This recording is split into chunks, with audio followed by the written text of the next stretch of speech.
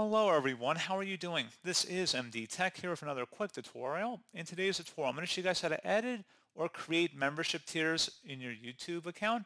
So if you have different YouTube membership tiers and you want to offer different perks to your members, in today's tutorial, I'm going to show you guys how to go about modifying some of those settings. And without further ado, let's go ahead and jump straight into it.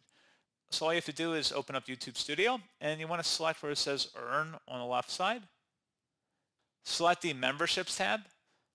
On the right side where it says your membership offer, there's levels as well as customized default perks. So if you want to add additional levels, you can click the little pencil icon next to levels, in which case you can then go about editing and adding different tiers or different options to, you can go ahead and select add a perk, and you can select different suggested ones that YouTube will provide you, and then you would select done.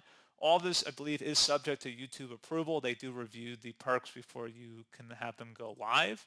And you can also select customize default perks by selecting that, and you can add certain badges or emojis depending on the tier.